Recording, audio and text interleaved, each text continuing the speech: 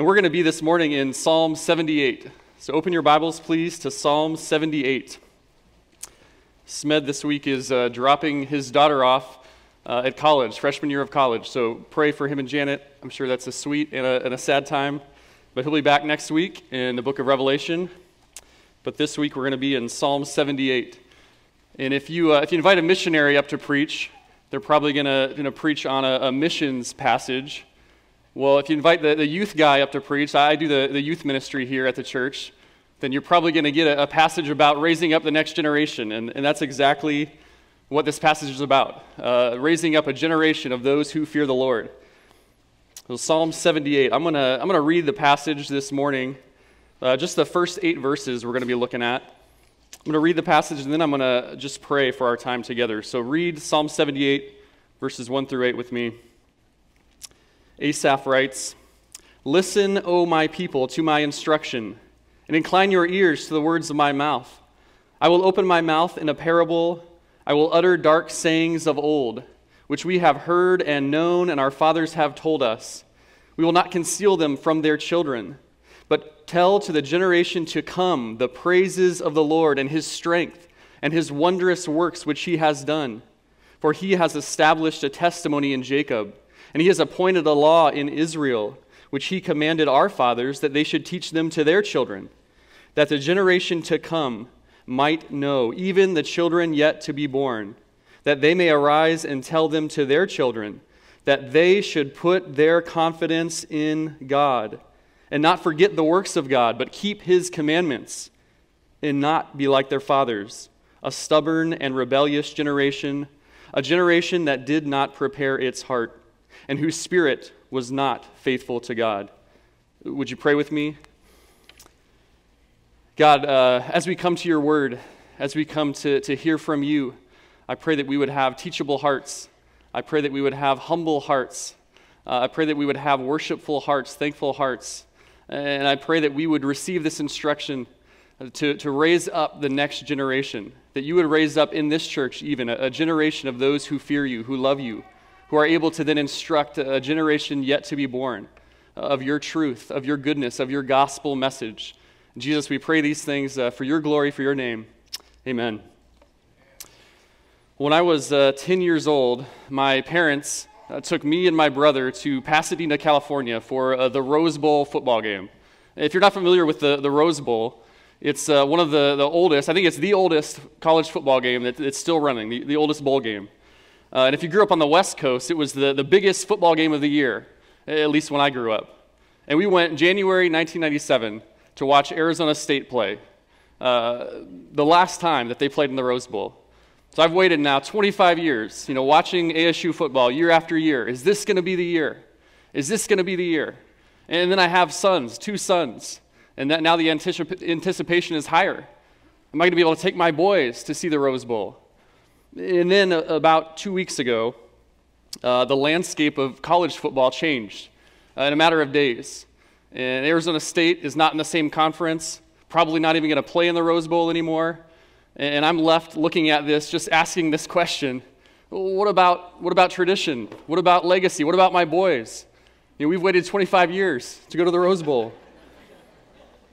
And you don't have to care about college football. That's okay. It's okay if you're not as burdened as I am. But I think that's a microcosm of just the world that we're in. You look around at a world that doesn't seem to care much for tradition, for legacy, for history. As monuments get turned over, defaced, as you see street names even changed, historical building names changed. You're left to wonder what's going to be left for our children. A 100-year-old institution changed overnight. And you may be asking the same question: doesn't anyone care about legacy? Doesn't anyone care about tradition? Or maybe the more pertinent question: doesn't anyone care about our children? What world are they going to be in 20 years from now? What are we going to be able to pass on to them? We live in a culture that seems like it has no regard for what came before and very little concern for what comes after. And here in the church, we are different, fundamentally different, because we are rooted in the past. We are grounded in the history of what God has done for his people. And at the same time, we are committed to raising up another generation of those who will fear the Lord. That's what this passage is all about. The commitment of God's people to raise up another generation. Looking at the past, looking at what God has done in the past, and then looking forward at this task, this command from Jesus to make disciples. So my hope is that this morning that this passage would just light a fire in you to pursue this with more zeal, that you would be more zealous of this task that we might call generational discipleship, to raise up another generation of those who would hope in God. So we're going to see in this passage 4 pillars of raising up the next generation. Pillars like supports of a building, a foundation. So this passage is going to lay a foundation for us to reinforce this is what it takes to go after the next generation. There's a principle in the financial world that says about generational wealth. It says that generational wealth usually doesn't last beyond 3 generations. Andrew Carnegie, who was the richest man in the world in the 1800s, started the American steel industry. He coined this saying that says shirt sleeves to shirt sleeves in 3 generations. And what he means is a white t-shirt worker to white t-shirt worker in 3 generations. Just to say that the first generation, they work hard, they make the money, they take the risk and the sacrifice. The second generation, they see their parents working, they appreciate the sacrifice, and they just try not to lose this wealth. So they protect the money, but they don't grow it. And by the third generation, they haven't seen the sacrifice. They don't appreciate what it costs. And so they spend the money. That's the principle. Generational wealth gone in 3 generations. And our focus here is not concerned so much about financial resources, but a different kind of treasure, God's truth passed on to us. Will we be a generation that passes this truth on to the next generation? We have this duty to disciple and train up the next generation of leaders. So the first pillar here in this 4-legged structure, raising up the next generation, is the duty. Every generation has to embrace this duty. You can't ride the wake of your parents' faith. This passage is going to give us some really practical things. Here is what we teach them, verses 4 and 5. But the psalm starts, the first 3 verses, with a call. You see Asaph here is the author. Asaph is first introduced to us in the Bible as the choir director. He's a Levite, a priest. David actually puts Asaph as the leader of the processional when David brings the Ark of the Covenant back into Jerusalem. And you remember the scene when David is dancing in the streets. Well, Asaph is the one that's leading the music while David dances. He's a prophet, a seer he is called. And this prophetic songwriter here in Psalm 78 is leading the choir. This is a corporate worship. You could imagine Asaph in the middle of the assembly, this call to worship. Listen, my people. Imagine him standing in the middle of the people. We are going to worship the Lord together. Look at verse 2. He says, I will open my mouth in a parable. I will utter dark sayings. Giving here an introduction. This is what I'm about to tell you. These parables and dark sayings. These same words show up in the book of Proverbs to talk about wisdom, the way that wisdom comes to us. So he's saying, I'm going to give you some truisms, spiritual insights, and even give it to you with a melody so you can remember it. Dark sayings could also be translated riddle. So it's not, dark sayings like, he who must not be named, some magic spell or something. But a riddle that needs enlightening, deep truths that you must ponder. So the proverb that he's going to tell them, this story that he's going to unfold throughout this psalm, is the history of Israel, generation by generation that heard God's word, that rejected, and God was still faithful. So a call to the next generation to be faithful. And he starts here in verse 3, giving them the duty, the obligation. Look at verse 3. Which we have heard and known, and our fathers have told us. He reminds them of their privileged position. You are ones who have grown up hearing the truth, he is saying. There is a stewardship in view. We have heard, he's reminding them, all of us, we have heard these things. The truth was passed on from your parents, and it must not stop with you. Asaph is encouraging them to take ownership, stewardship. I think about Paul's words in 1 Corinthians 4, where he says, I'm a steward of the mysteries of God. I have this treasure. I have received the word of God. And this treasure must not stop with me. I must guard it, but now I have an obligation to tell others. And as you read biblical history and you read church history, you find tragic story and tragic generation after generation that heard the truth, that benefited from the truth, that received all of the wonderful, rich benefits and security that the truth brought, but it stopped with them. And in the church, we can enjoy all of these benefits of church, of body life, relationships, singing together, encouragement, people to carry our burdens.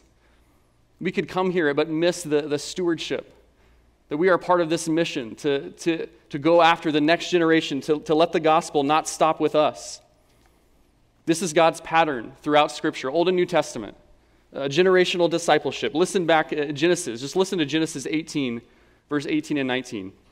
This is when God is giving his promise to Abraham. And he says of Abraham that Abraham will surely become a great and mighty nation. In him all the nations of the earth will be blessed.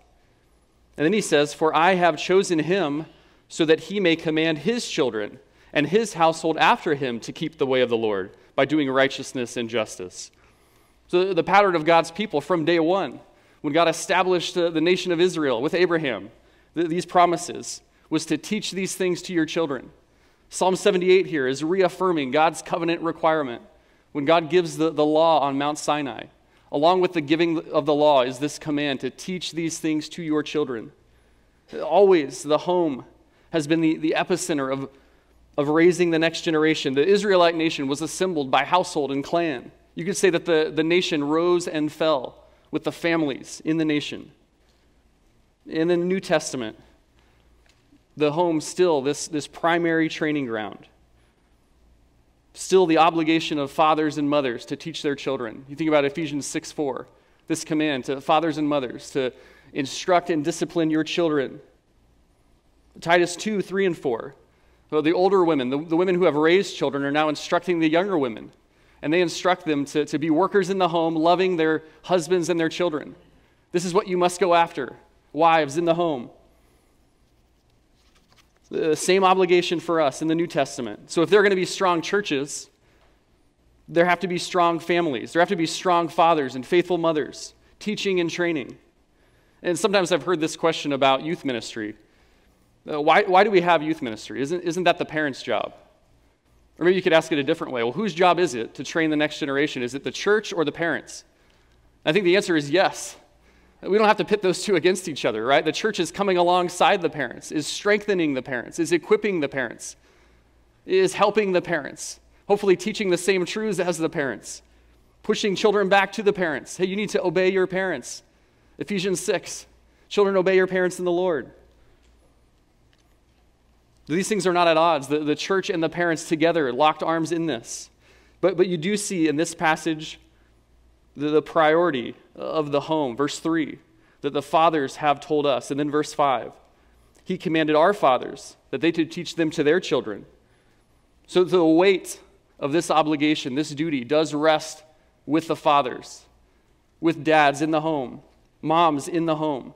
So if the church is going to survive past the current generation, it will take strong fathers, fathers who embrace this duty,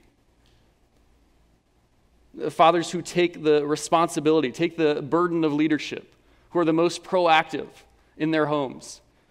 We have such a broken view of leadership in our culture. And you end up, even in the church, with these two different types of leaders. You have the passive father, unwilling to work hard, unwilling to do what it takes, lazy and undisciplined, not wanting to do hard things. Or you have the heavy-handed father, no problem demanding from others to meet his needs, selfish, right? But we need to be in the middle, the father who is the one who sacrifices most, who does the hard things, the chief servants, the ones who lead in discipline and discipleship. And at the same time, the most teachable, the most gentle. I heard one pastor read that he said that men should govern their families with a steel hand covered with a velvet glove. Or I came across this quote, President Truman, his definition of leadership, and I was thinking about this, leadership in the home. He says, a leader is a person who has the ability to get others to do what they don't want to do and like it. Get others to do what they don't want to do and like it. And think about parenting, to be so compelling, so winsome, so encouraging, so sacrificial. You could tell your kids to go take out the trash, and they would jump. Someday, maybe that'll happen. But that's what dads need to be, the chief encouragers, right? The one who says, I'm going to work the hardest. I'm going to study the most. I'm going to be the most prepared, the most thoughtful, the most prayerful. I'm going to have the best pulse on the life of my family. Fathers who don't make excuses, but take ownership. Dads, the church needs you to be zealous in this leadership and to be humble. In one sense, you could say the future of your children, the future of the church rises and falls with dads. Do we treat our role like that? Mothers, do you treat your role like that? Coming alongside, strengthening, supporting, laboring, working, nurturing night and day. And this is not just fathers and mothers. This is the duty of the church. We have all heard the truth. We have all experienced God's mercy. And these things must not end with us. We must pass them on. Asaph began here with a call. Will you who have heard? Will you who have heard? Pass this on. And the congregation answers in verse 4. You have now the whole congregation. We will not conceal them. This is the response. We will tell them to the next generation. In verse 4 and 5, in this response, they give the content. This is what we're going to teach. We will embrace this duty, and now this is what we will teach them. We'll take this mantle and instruct our children. And that brings us to the second pillar here of raising up the next generation, is the curriculum. What is it that we teach them? Verse 4, we will not conceal from our children, but tell them the praises of the Lord and his strength and his wondrous works that he has done. So what is the curriculum for our instruction? Well, the curriculum is God himself, about his character, about his power, about what he has done in history. We tell them stories of God acting to rescue his people. We tell them stories of God's sovereignty. You could paraphrase these. First, the praises of God as his character, his attributes. What makes God glorious and praiseworthy? Secondly, his strength. That is his power and ability. Not just to say that God has the ability to do something, that he wants to. It's one thing to see a need and be powerless to stop it. To say, oh man, I can see where this is going. You read the tragic story of the fires in Maui. What makes it even more tragic is that people saw it coming. They couldn't get water there quick enough. They couldn't get emergency responders there quick enough. Well, God not only sees the need, but has the power to act. He is able. That is his strength. And also his wondrous works that he has done. That is to look back on everything that God has done in Scripture, in your own life, and to say that God has only done good. All that he has ever done is good. As you read forward in this psalm, Asaph, he's going to document God's character. All of these things that he has done. The wonders to part the Red Sea. The 10 plagues of Egypt to deliver God's people. The power on display. His faithfulness to drive out Israel's enemies in the Promised Land. All these things that God has done. I often feel the need to reiterate with my kids as we're reading Bible stories to say, hey, this is truth. This actually happened. You watch movies and superheroes and all these fictional stories. And you have to say, hey, no, this is not fiction like those stories. There was actually a Red Sea. God actually parted it. You can go to that same place today. And the curriculum we teach is not just an academic exercise. Not just here's a summary of God's attributes. And we're going to see, it involves teaching. It involves didactic teaching, opening the Scriptures. But you also have to live these truths. You have to embrace these truths. This phrase, the praises of God in verse 4. How could you teach someone about what makes God praiseworthy if you are not one who praises him? You have to be one who worships, who says, yes, God is worthy of praise, to be able to teach that truth. This summer I've been reading through the biography of John Paton. He was a missionary to an island region in the South Pacific called Vanuatu, east of Australia, and just a really compelling story. He endured so much tragedy and hardship. It was a cannibalistic people. And just amazing stories of God's providence as he brings the gospel. But he writes this, it's actually an autobiography, and he writes back years and years later in his 70s, and he's talking about the impact that his father had on him, the faith of his father that was so real to him. even years and years later. I just want to read you just an excerpt that John Payton writes about his father. He says his father would read, every day would read the Bible, family worship. Every night they'd find him in a prayer closet in the middle of their home, praying for the family. This is what he writes. He says, though everything else in religion were by some unthinkable catastrophe to be swept out of memory, were blotted from my understanding, my soul would wander back to those early scenes and shut itself up once again in that sanctuary closet, and hearing still the echoes of those cries to God, would hurl all doubt back with victorious appeal. He walked with God, why may not I? How much my father's prayers at this time impressed me, I can never explain, nor could any stranger understand. When on his knees and all of us kneeling around him in family worship, he poured out his whole soul with tears for the conversion of the heathen world to the service of Jesus, and for every personal and domestic need, we felt as if in the presence of the living Savior, and we learned to know and love him as our divine friend. I just love that statement. He walked with God. Why may not I? To see that kind of vibrant faith. I mean, that's a high calling for a parent. For your kid to say, oh, he has a living relationship with Christ. I want that. Parents, as your kids watch your life, do they see that? Do they see you rejoicing in the character of God? Do they hear you talking about all the wonderful things that God has done for you? Do they see you demonstrating to them that this God who parted the Red Sea, the God who has power over the seas, is the same God who has power over our finances, has power over our health, power over relationships in hard circumstances? You see, verse 4 is not just a memory verse, not something we write on a note card to tell our kids. This is something that we have to believe. This passage is a cure here. Verse 4, for any anxiety and worry. Right? If God is good in his character, and if he is able to act on behalf of his people, and if all that he's ever done is good, and if you're one of his children, how can we not trust him? How can we not find our hope in him? So we need to be comforted and strengthened by these truths, and our children need to watch us as we respond to trials, to see that these are not just words on a page, but we actually believe these truths. J.C. Ryle says this of parenting. He says, to give children good instruction and a bad example is but beckoning to them with a head to show them the way to heaven, while taking them by the hand and leading them in the way to hell. Pretty heavy words just to say, here's the power of example. Your life must match your words. And throughout Scripture, always the message and the messenger together.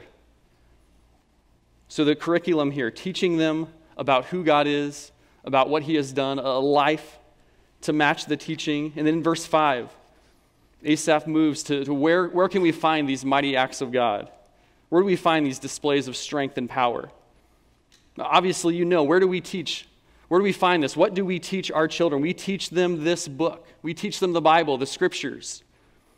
Verse 5, he has established a testimony in Jacob and appointed a law in Israel, which he commanded our fathers, that they should teach them to their children. The law in the Testament, the law, God's instruction. This is how you must live. God's character requires this kind of response. His character is reflected in these commands. A testimony, a documentation of what God has done. Evidence of his work. These two things together, the law and the testimony, the Scriptures, the law, the prophets, the writings, the Psalms, all of it. This is the curriculum of what we teach our children. And not just to say, well, here's some rules that God gave us to follow, but to say we are the most privileged people on the planet because God has spoken. He has revealed himself to us. And he has told us how we must live in his presence. So we teach Scripture to our kids. We inform their conscience. We drive the nails in deep. At the end of verse 5, I think he's alluding back to Deuteronomy 6, when he says the command to our fathers that they should teach them to their children. Hearkening back to Deuteronomy 6, what the Israelites would call the Shema. Hear, O Israel, the Lord your God, the Lord is one. And you remember the command, you must love the Lord your God. And then Moses goes on to say, Deuteronomy 6:7, These words that I'm commanding you today must be on your heart, and then what must you do? You shall teach them diligently to your sons. You shall talk of them when you sit in the house, when you walk by the way, when you lie down, when you rise up. You shall bind them on your hands and your eyes and the doorposts of your house. So this all-consuming endeavor of teaching, breakfast in the morning, driving to school, going to games, going to the store, teaching, always teaching. All of life is a training ground for this instruction. My wife and I read over the summer this book with some friends called The Christian Home. It's actually at our bookstore in the back, Christian Home. Just a really small resource, but it asks some diagnostic questions of how you're doing as a family, prioritizing what God prioritizes. And I just love some of the questions he asks. Say, if indeed, Deuteronomy 6, if we indeed need to instruct our children as a way of life, then do our priorities reflect that? Does our schedule reflect that? Does our spending habits reflect that? Do our commitments reflect that? It's just so helpful to list out what are the things that we say we're going after and what are the things that we're actually doing. And maybe we have to reschedule and readjust.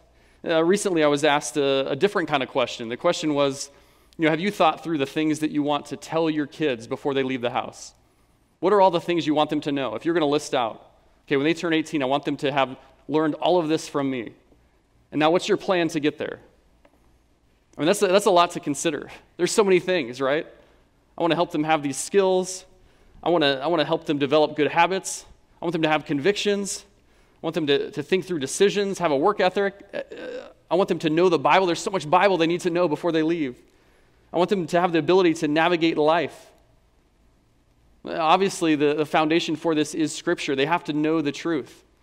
And then giving them the ability to navigate. Now, how do I apply this truth to my situations, to my decisions? How do I apply the truth as I look for a job, a career, school, as I think about friends? And the idea is not that they would just be able to say, okay, I do this and this because my parents said so. But they would have the principles. This is how my parents worked through this. This is why we couldn't watch these kind of movies. Here was the truths that were in front of me. This is how they made that decision so that they can grow up and they can make decisions using not just our template, but actually using Scripture. So they would have the principles of Scripture to make their own decisions. Because we want them to be able to lead their own families someday. That's where this is going in verse 6. That the generation to come might know, even children yet to be born. So we teach them, verse 5, to our children, so that they would teach it to a generation not even born, so that they would be able to disciple the next generation. So we are raising up disciplers, not just those who know the truth, but those who can teach the truth. They have to be able to lead the next generation. Verse 6, you have 4 generations in view. We are teaching our generation here, the kids in this church, the second generation, third generation, their kids, children yet born. And then they may arise, into verse 6, and tell their children, so that our children's children would know, and their children would know. So you think about just what it looks like to have this view of generational discipleship. Not just, hey, here's some stuff you need to know, but I want to help you to be a discipler. I want to help you raise up the next generation. And this is exactly what Paul talks about in 2 Timothy 2, when he's talking about raising up leaders in the church. He's saying, teach these things to faithful men who will be able to teach others. So you're teaching this to someone who's going to teach somebody else that you've never met. So they have to know all of this truth, but they also have to wrestle with the principles. They have to have their own convictions.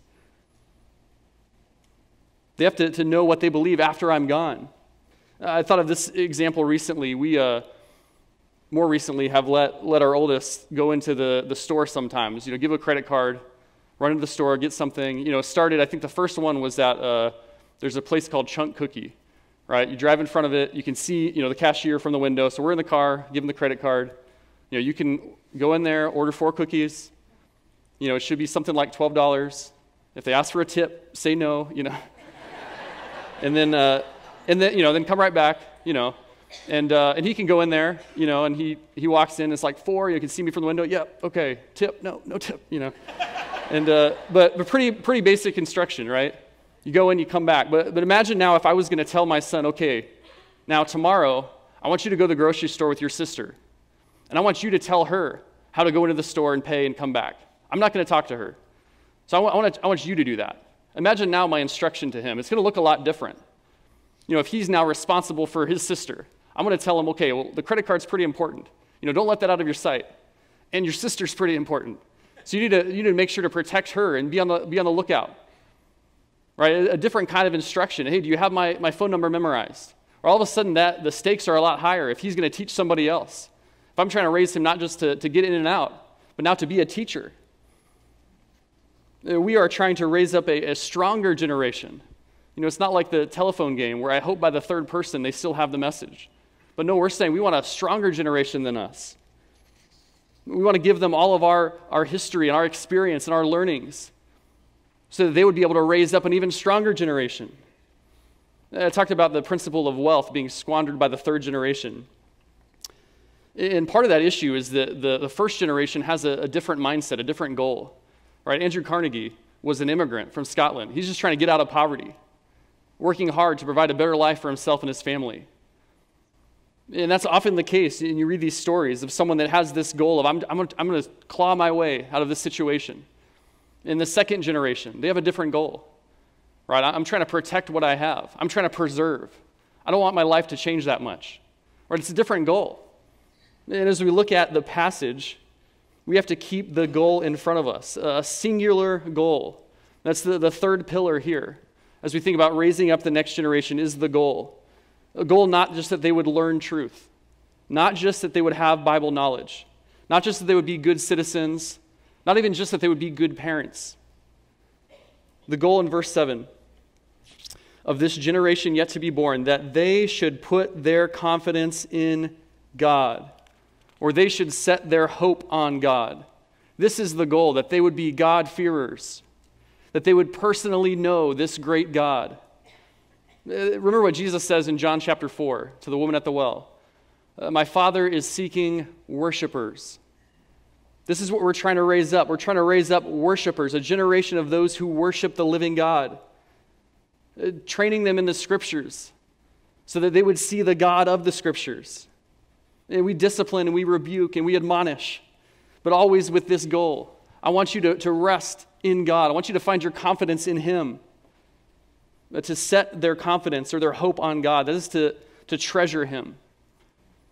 To have absolute certainty that He will deliver on His promises. I mean, if you're going to boil down, what's the very core of what it means to be a follower of the Lord? To be one of God's people, Old and New Testament. I think this phrase, one who has confidence in God. You've turned away from trusting in yourself. Turned away from your own self-righteousness. Turned away from looking at your own strength, from thinking, hey, I can do this on my own. Turned away from thinking that you're pretty good. And you've cast yourself completely on the Lord to say, my hope is only in you. I love, if the Mormon missionaries ever come by our house, it's been a while, but just love to have a conversation, not about, this phrase or this phrase, but just to get to the heart of the issue. And just to ask them this question. How do you have confidence that you will stand before a holy God? What gives you confidence? When you lay your head on the pillow at night, what is your hope? Maybe you need to ask that question of yourself. What is your confidence that you could stand before a holy God after this life? And the only way to have confidence is not because you've done enough good things. It's not because you even tried hard to obey, not because you were a good child or a good parent, not because you kept rules, not even because you prayed a certain prayer. But the one who has saving faith, their only confidence is in the blood of Christ. Say, I am confident in God and His provision. I'm confident that He sent His Son. I'm confident in Jesus standing in my place. That is our hope. So my hope is in God. And we on this side of the cross know that He has sent His Son. Know that we have a mediator who will stand before us. And this is what we teach our children. Your hope must be in God. And the one who hopes in God, look at verse 7, what they do. The one who has their confidence in God, they do not forget the works of God, but they keep His commandments. That is to say, they obey. Obedience flowing first from this hope. I have been rescued from self-trust, from self-love. I have a new master, and now I want to serve him. I want to follow him. I mean, this changes how we discipline and instruct our kids. Not telling the kids, you have ultimately disobeyed me. No, you have actually disobeyed God, who put me as your authority. You need to obey me not because I have some special power, but because God has put me as your father, so you need to obey him. So if you reject my authority, you're rejecting his authority. That's the issue. So this is the goal we must be motivated by. We want them to see the glory of God. We want them to know his son, Jesus Christ. We want them to be worshipers. You know, that puts us in a little bit of a predicament, right? When you hear that, of course we want our kids to believe. And you know this, and I know this, we have no power to actually give them faith, right? We can't actually make them worshipers. But what do we have here? We have this goal. I want them to hope in God, and we have the tools. We have the means that God is pleased to use, the sword of the Spirit. We have his word. So this is the mandate, to instruct with Scripture. And we should feel the weight of this duty and at the same time our inability. And that must drive us to two things. It should drive us to prayer, and it should drive us to urgency. I have no ability to change them. So night after night, I want to pray. Day after day, I want to open Scripture and exhort and correct. And that's going to bring us to the last pillar here. This is where he goes at the end. Fourth pillar here is the urgency that we need to have. Verse 8 is a warning. A warning for us not to be like the faithless generations. He chronicles in this psalm all of these mighty acts of God and all of the generations that rejected and didn't believe God. There's a warning for us. You must embrace this call. It is not guaranteed. I love this famous address by Ronald Reagan. I think it captures this idea of urgency. You know, not that we're here to protect freedom, but to protect, again, to go after giving our kids truth, to fight for the truth. But he says freedom is never more than one generation away from extinction. We didn't pass it on to our children in the bloodstream. It must be fought for, protected, and handed on for them to do the same. Or one day we will spend our sunset years telling our children and our children's children what it once was like in the United States when men were free. And I share that not to make a pitch for patriotism, but to capture the urgency that we are a generation away from losing this.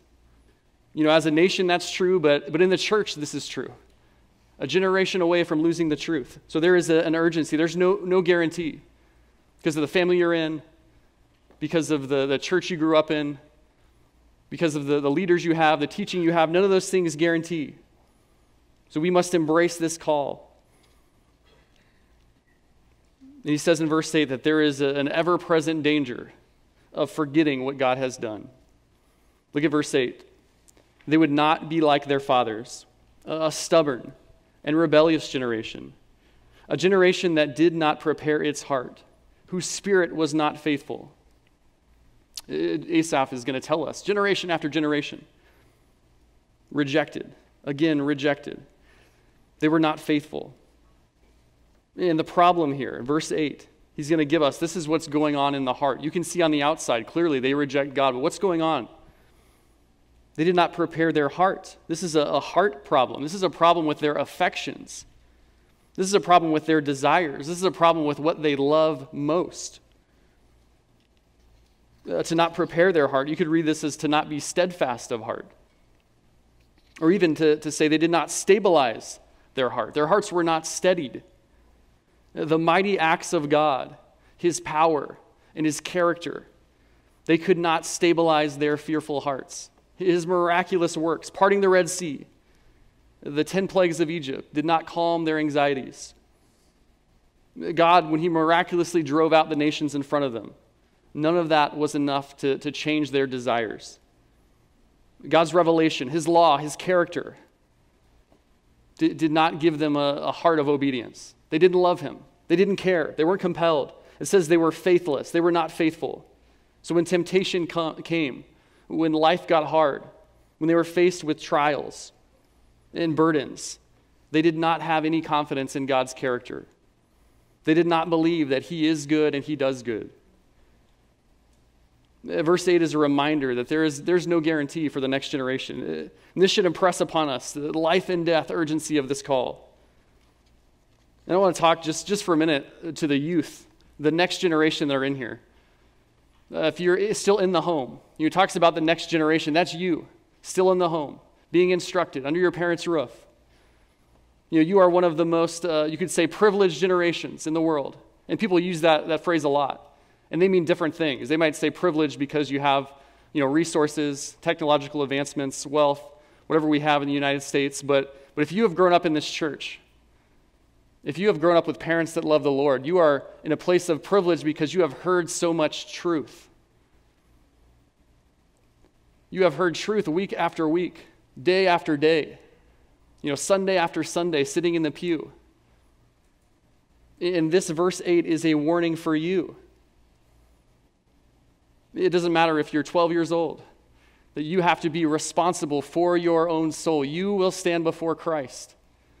And you will stand before Christ alone, without your parents, without your pastor.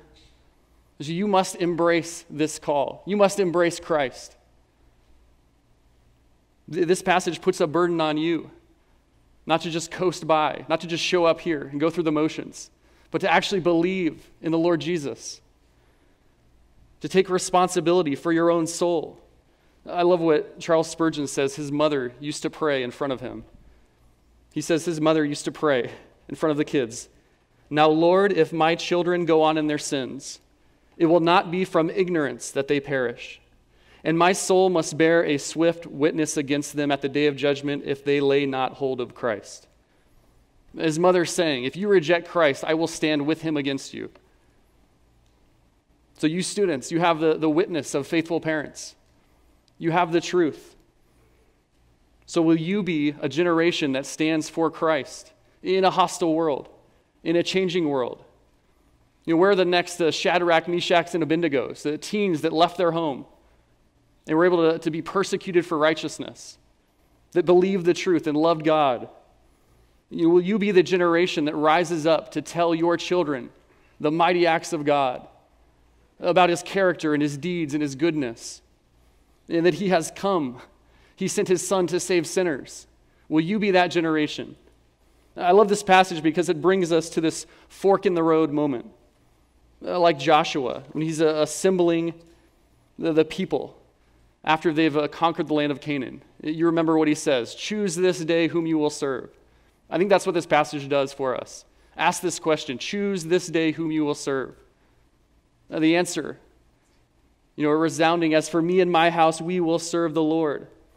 That's what he's driving at here. Will you, the people of God, will you resolve again today to raise up another generation, the next generation of moms and dads, the next generation of pastors and teachers, the next generation of missionaries, church planters, the next generation of gospelizers, those that will go into their communities and spread the good news of Jesus Christ.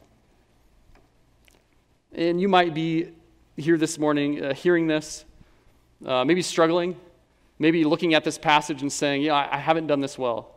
I failed over and over again.